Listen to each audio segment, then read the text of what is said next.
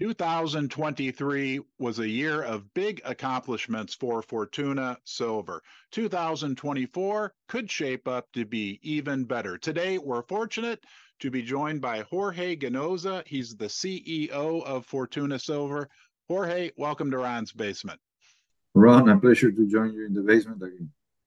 Yeah, well, Jorge, I can't get over just a few days ago, you released your 2023 earnings, put out some production numbers, other operational metrics, and everywhere I look on the report, I get excited. Do you want to talk about what you think are a couple of the big highlights of what you accomplished during 2023? First, production, no? Our business is underpinned by physical metrics of production and delivery of ounces. When we look at the quarter, we had record gold equivalent production of 136,000 ounces of gold, Ron. Um, you know, and looking onward into 2024, we have guided already for what will be another record year, when we look at it on annual basis of gold production. So first, strong production in the quarter, a good, strong close for the year with 452,000 ounces of gold. In terms of cost, we came in at around $1,500 per ounce for the year and the quarter. Remember that the average all-in sustaining cost for the global gold mining industry is currently around $1,400 per ounce. So we came in slightly higher above average AISC for the world gold mining industry, and I expect we can bring that cost down as we make some investments and get past some investments we're making in 2024. But more importantly, all of this production and cost meant that we generated record sales of $265 million in the quarter. So we are on track to generate over $1 billion in metal revenue annually. And free cash flow. In the quarter, we generated $66 million of free cash flow from ongoing operations.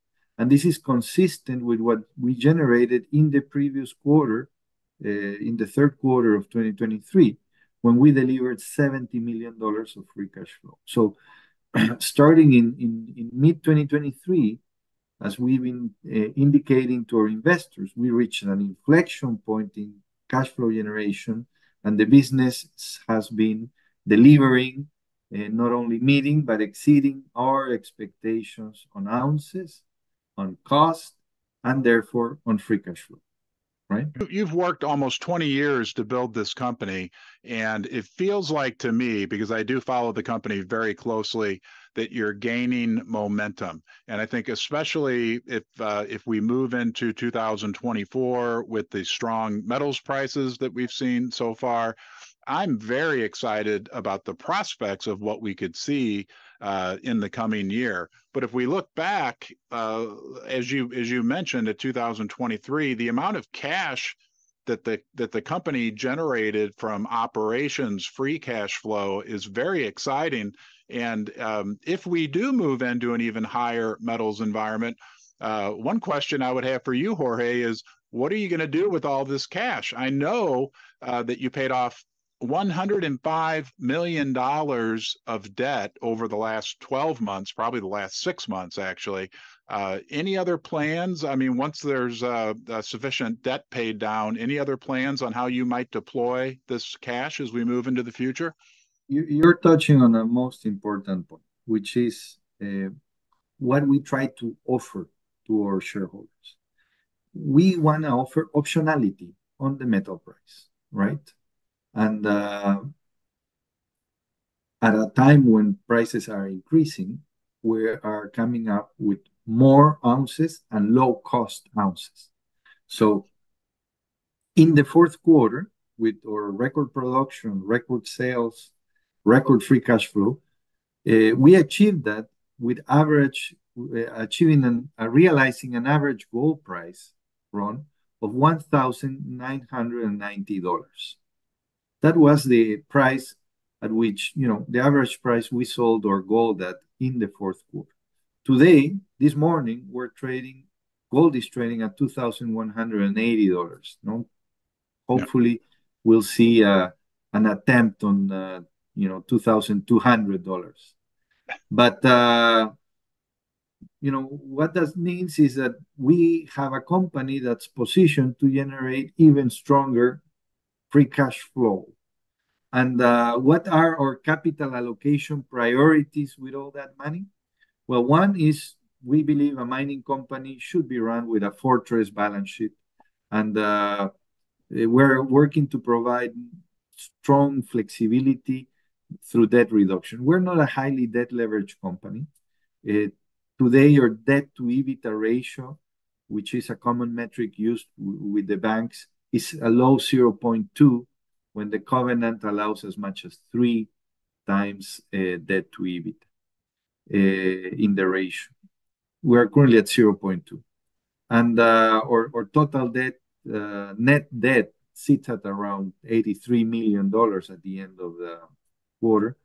And as you said, in little over 6 months, we have advanced payments towards the facility in excess of $100 million and selling gold at prices that at the time were below $2,000 per ounce, where we know today we're closer to 2,200, right?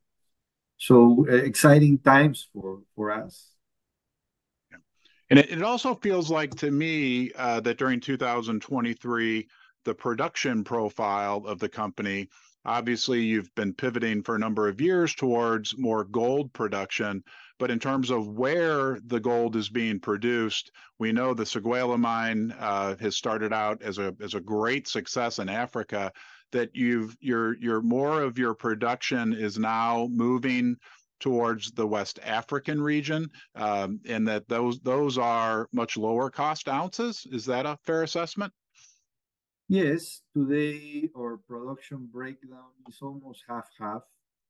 And yes, our low cost or growth is coming today from West Africa, and those are lower cost ounces, right?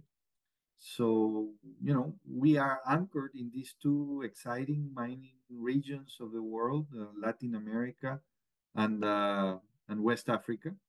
And today the growth is coming from West Africa. From West Africa. And I know just this morning you released some exploration results, both at the Séguéla project and the Diambasud project in Senegal. Let's zoom in on Séguéla first and just talk about briefly, because I think you've had some incredible success so far with that mine. It's producing above nameplate. Give us kind of a rundown on how the first maybe 6 months have gone at Séguéla. Building, commissioning, ramping up a mine is never easy. It's challenging, but our team at Séguéla has done a superb job through construction into the ramp-up phase. In the third quarter of 2023, we delivered 31,000 ounces of gold. And in the fourth quarter, we have delivered 43,000 ounces of gold.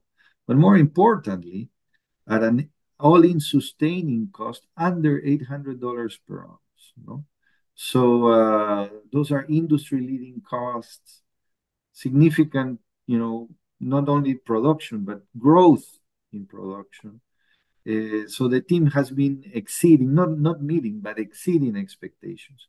We exited the fourth quarter with the mine and mill producing at a rate that's 26% above nameplate capacity in the original design. So, every time you build something, you allow a bit of wiggle room and comfort in the design, in case, things change and vary.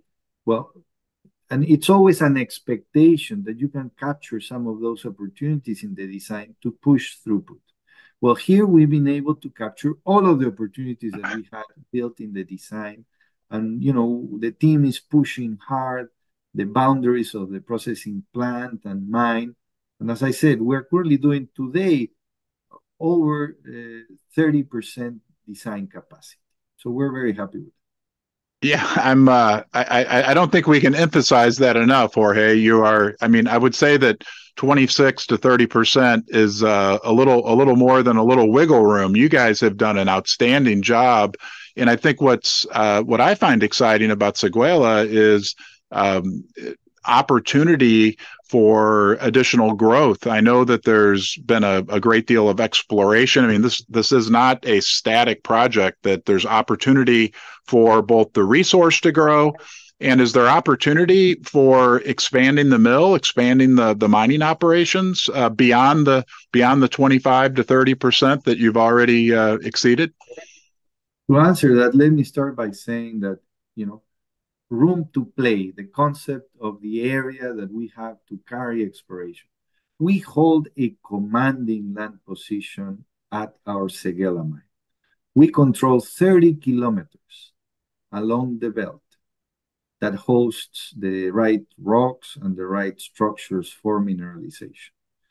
Within that, we have multiple prospects, and out of that is that we have the 6 deposits that we currently hold in inventories: Boulder, Agouti, Ancien, Kula, and Sunbird.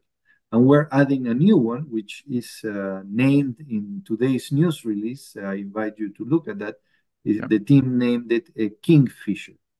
So this is a new emerging deposit, only a few kilometers from the existing plant. And that speaks to the potential for discovery that we hold at this property, right? So we're excited. We are drilling. We have over 200,000 meters of drilling in our exploration budgets across the property portfolio this year. And Seguela receives about 25% of that budget, right? Wow. Wow. Yeah, very, very exciting. And I think if I understand it correctly, you're even kind of looking at the potential to do underground mining at Seguela. That's an important opportunity. So it's not just the exploration and the excitement that we get from the drill bit and trying to continue growing the resources at Seguela, but also other optimization opportunities. And underground trade-offs have begun late last year.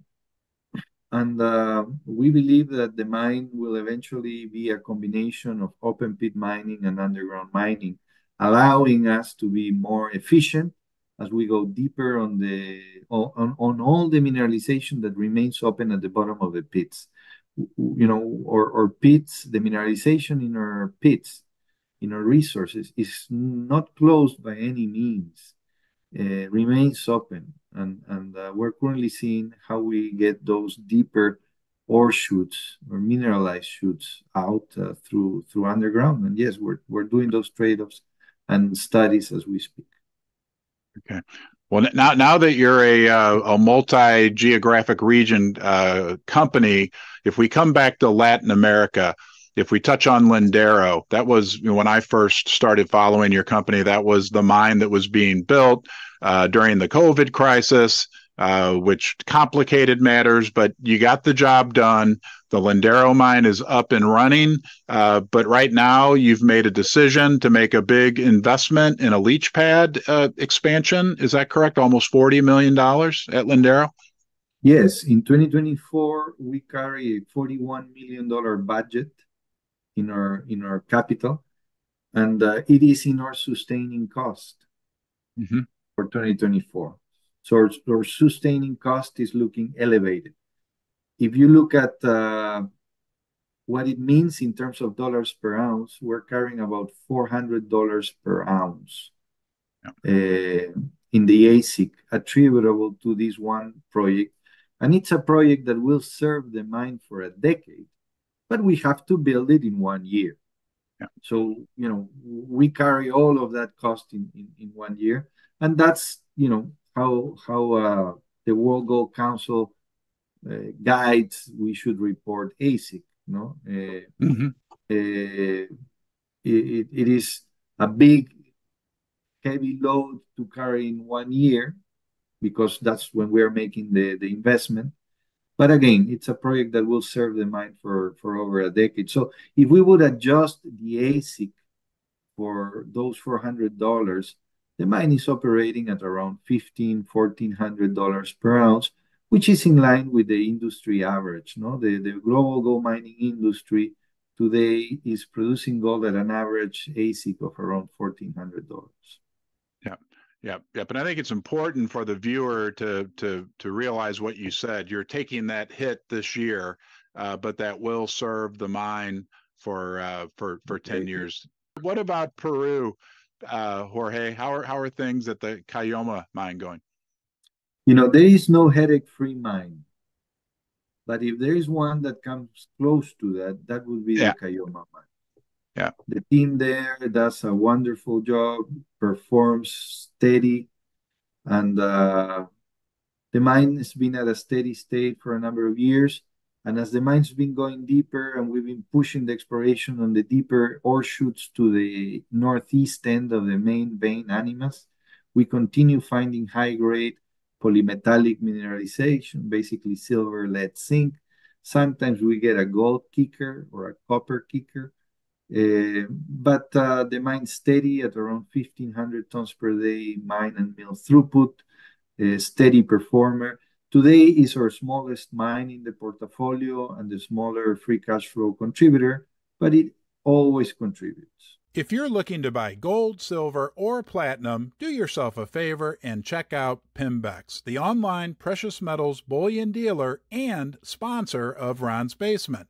I was a happy customer before they offered to support the channel.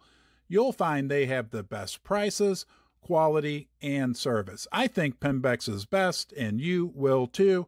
And be sure to tell them that you're from Ron's Basement. And if we move, I guess, north to Mexico, you took a big non-cash charge in the fourth quarter. If we look at the San Jose mine right now, I want to ask you a couple questions. It's still operating right now. It's scheduled to close at the end of 2024. But at this point, and please correct me if I'm wrong, it's basically been completely written off. And I think a lot of the analyst community too aren't giving it really any value when they're putting their models together for where they think the stock price could be. But I have two questions for you with San Jose. I know that you're continuing to do some exploration. I think there was a recently discovered, is it Yessi vein that came through? I want to ask you about that, and then the second part of that question would be if we were to get higher silver prices, if we were to get $35 silver, how much of an impact could that have on the decision to maybe extend the life of the mine? Because like I said, right now, as far as I can see, it's kind of been written down to zero. Yes, you are correct. Analysts from the different banks have are assigning basically zero to negligible NAV to our San Jose mine today, and we have taken a $90 million impairment charge write-off of the value on the asset in the fourth quarter. The market was smart enough to look beyond that non-cash charge in our financial results. But you said something, the mine set for closure. I would frame it like this. The mine is set to exhaust its reserves by year end. No? Mm-hmm. Now, will we close it? Will we place it on care and maintenance? Will we continue operating at a smaller rate? I believe that still has to be defined. We're in no position today to make a categoric statement regarding the closure of the mine. No, to me, mine closure implies initiating closing of the tailings facility, remediation of the tailings facility, lifting existing infrastructure. But we currently have exciting exploration in front of us. We have resources. We're exhausting the reserves, but not the resources. So our mine team, our planning team is currently doing a second pass, trying to optimize the higher grade portions of existing resources to see if we can fit them into the mine plan next year. And of course, always the optionality on higher prices. To your point, yes, if we see a surge in silver, in gold, we will have to reassess the reserves, the mine plans. So what I would say is that we are updating or mine closure plan, but we do not have right now a conclusive decision on how are we going to move forward with that. That will probably have more clarity towards mid-year once our exploration programs are more advanced and our optimization studies complete. Then we will be in a better position to gauge if the mine goes into a care and maintenance, or we can gap at smaller throughput rates into 2025 and then increase or still a bit too many moving parts right now, no? Yeah, Too many. right. We need a bit more time. But yes, today the reserves are exhausted as we reported them at the beginning of the year. The reserve will be exhausted by end of 2024. Now, does that mean a mine closure? We'll need to understand the outcomes of our exploration and optimization studies before we make that conclusion. Sure, sure. It's much more complicated than just pressing one red button and shutting the mine down. A lot of variables and factors at play. And one is the exploration of the Yessi vein. No, Mm-hmm. we are currently drilling. We're hitting good grades. We need more time to see if that exciting discovery turns into an exciting resource that we can plug into our reserves and mine plans. That's a gap that you need to breach always. You see many companies making exciting discoveries and then nothing happens. Right. You know, because these are two different things. One is an exciting discovery, another one is turning that exciting discovery into something you can chew. Yeah. Right? Yep. And that's where we are right now. And I think we're getting, the kind of results that will be supportive of producing an exciting resource, but we need more time. We need more time. Well, speaking of exciting discoveries, if we go back across the ocean to West Africa, last year you acquired from Chesser Resources a project called Diamba Sud in Senegal. And I want you to share with us, if you will, two things. Number one, what your strategy has been. That was a development stage project, but it feels like you're kind of reassessing to more effectively define what's going on there. But also this big exploration update that we got just this morning. If you wouldn't mind speaking to that for a few moments. Yes, Chesser Resources, an Australian company that owned and developed the project, did an excellent job. In 2 years, they went from a soil anomaly or an artisanal field of gold, artisanal gold miner field, and a gold in soil anomaly into an 850,000 ounce resource. They did that in 2 years. They did excellent work. And then we acquired the company, acquired the project. Still the project is sub-million ounces. So we would like to see north of 1,000,000 ounces before we consider a production construction decision. And also, we need more work to better understand and learn more about the controls of mineralization in the mineral deposit, enhance our knowledge of the mineralized body, of the ore body. So we started late last year a 45,000-meter drill program that's well advanced by now, and with two aims. One, increase our knowledge of the ore body, and second, expand it, grow it. We produced today our first news release on results. It's looking very promising. Uh, we have allocated a $3 million budget to engineering and environmental work. So by year end, based on results, contingent on results, if we will produce a PEA, and based on the outcomes of the PEA, we can, if we decide to do so, fast track it to production.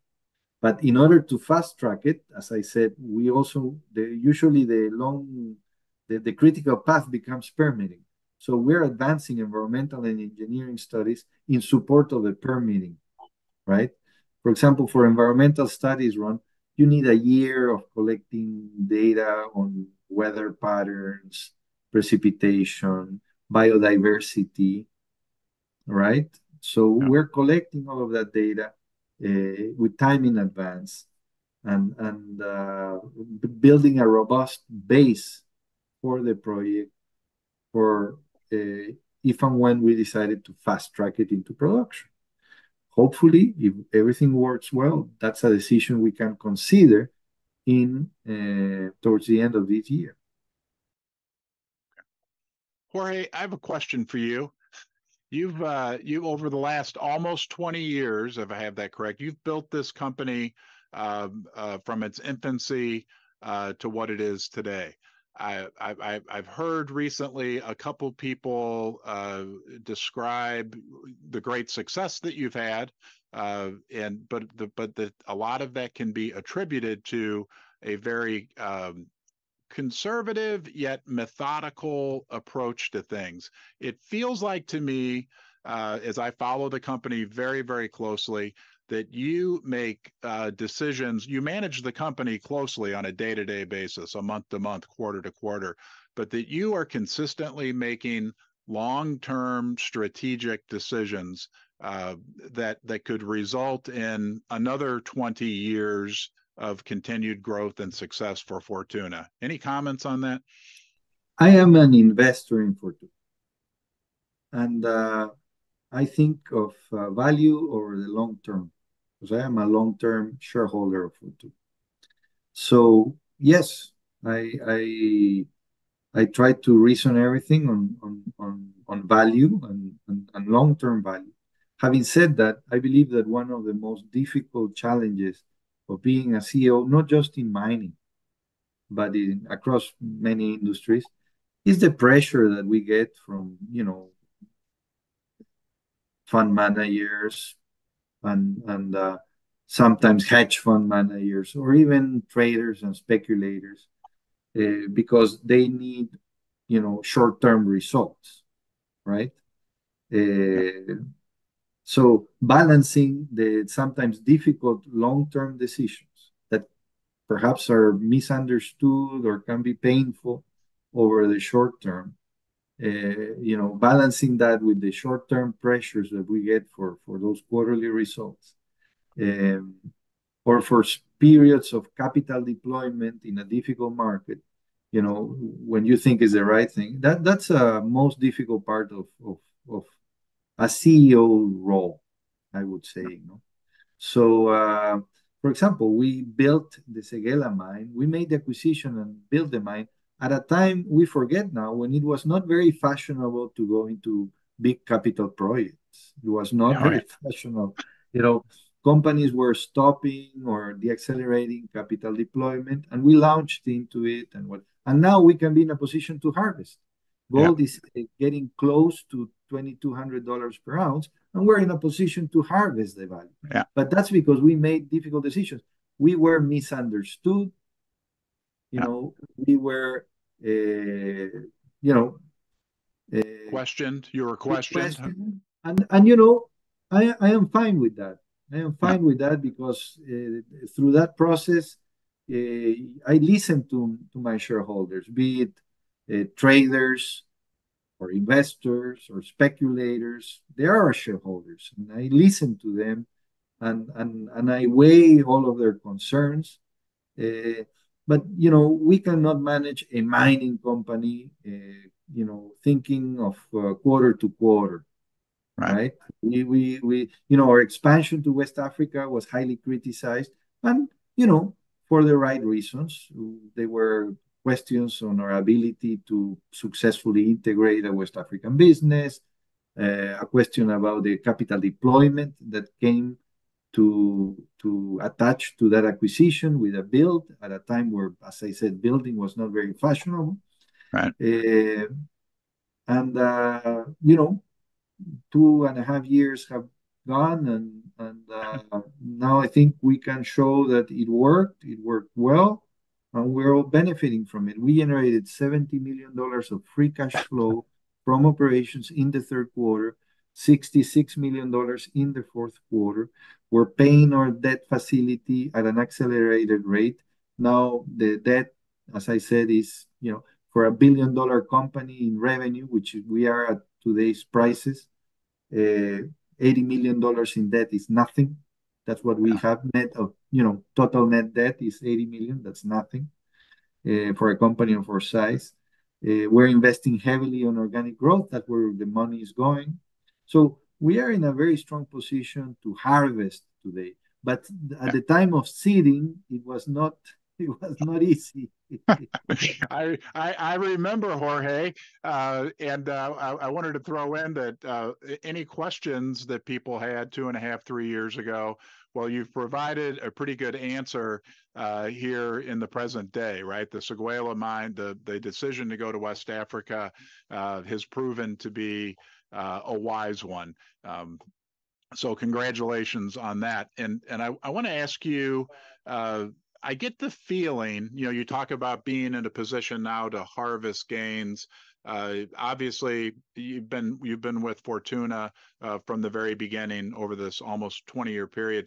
Does it feel like to you, as you've grown this company, does it feel like to you that the momentum that I don't know, I just get this feeling like the momentum is picking up. Obviously, continued good prices in silver and gold will help even more. But do you feel almost like a momentum that the company has that maybe is compared to what you've seen in the past? Yes, compared to what I've seen over the last couple of years, yes, there have been, some, I believe, still a very challenging market. Mm-hmm. Still a very challenging market. I mean, the disconnect between our underlying metals Yeah. and the valuation of mining stocks is nothing I've seen in 30 plus years of professional career. Yeah. But when I interact with investors, not speculators, not traders, investors, no? When I interact with investors, everybody gets it. Everybody is in tune with what we're doing. Everybody assigns,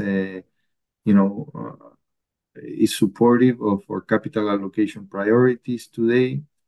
And as I say, you cannot define math for long, right? Right. Our free cash flow yield today is around 16%. Yeah. No? Yeah. So, I believe that we have a big opportunity to re-rate, and continue doing the work. It's been, we have put our shareholders to the test, going to West Africa, building. Mexico has been noisy for us over the last 2 years. That mine was for many years one of the top primary silver producers in the world, a top 12, 13 primary silver producer in the world, a great asset in our portfolio. And over the last, couple of years under the current Mexican administration, it's been difficult and noisy. The mine never lost a day of production due to all of these permitting issues we faced, because our team just did an excellent job managing complex situations. But it's been noisy, and I believe that also, that noise impacted the attitude of market participants towards the company.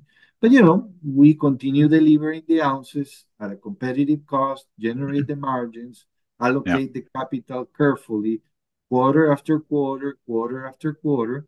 And That's better than me just going out, promoting. Right. I think look Right. at our results. I say look at our results. Yeah. Look at the like you mentioned, look at the cash that the company is generating, and it really is incredible.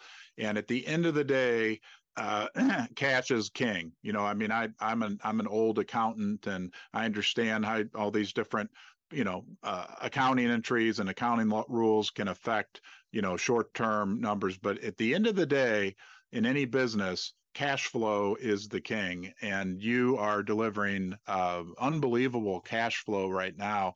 And I have one last question for you, Jorge. As you look out through, I guess we're almost in mid-March, but as you look out through the rest of 2024, what are you most optimistic about? What are you most excited about for Fortuna? Exploration or Yeah. exploration. I think I haven't seen Fortuna's portfolio with so many high value opportunities in the past. No, Hmm. we always had an excitement here or an excitement there, but today, all the opportunities that we continue seeing emerging out of the Seguela camp, all of the opportunities we're currently seeing and working to capture at the Ambasud, the discovery of the Yessi vein provides optionality for the San Jose mine. At Yaramoko, when we acquired Roxgold back in 2021, Yaramoko was set for closure in 2023. Yaramoko didn't close in 2023. It had a superb year where it beat guidance, and we, expanded, did an upward revision on guidance, and the mine still came in on the upper end of that revised guidance. It has been a tremendous cash flow contributor throughout 2023. So it not only not closed in 23 and 23, it had an excellent 2023. It's looking at a very strong 2024, at a very strong 2025, and right now it's set to exhaust reserves in 2026. But we continue exploring. So the exploration opportunities in the portfolio is a source of big excitement for all of us here in Fortuna. And as I said before, this year, we have our largest ever exploration budget, $40 million plus $40 million, which includes over 200,000 meters of drilling across the portfolio. Excellent. Jorge, on behalf of myself, our viewer, I want to say thank you for joining us today. You gave us a great comprehensive overview of what's been going on at Fortuna. But I think for myself, and I would think that our viewer as well, we have a lot to look forward to as we move through 2024. Is there anything that I forgot to ask you? Any closing remarks that you'd like to make? No, I think we touched on the main points. Ron, thank you again for the opportunity to speak to your audience. Well, Jorge, thank you. And we'll look forward to talking to you soon. Bye.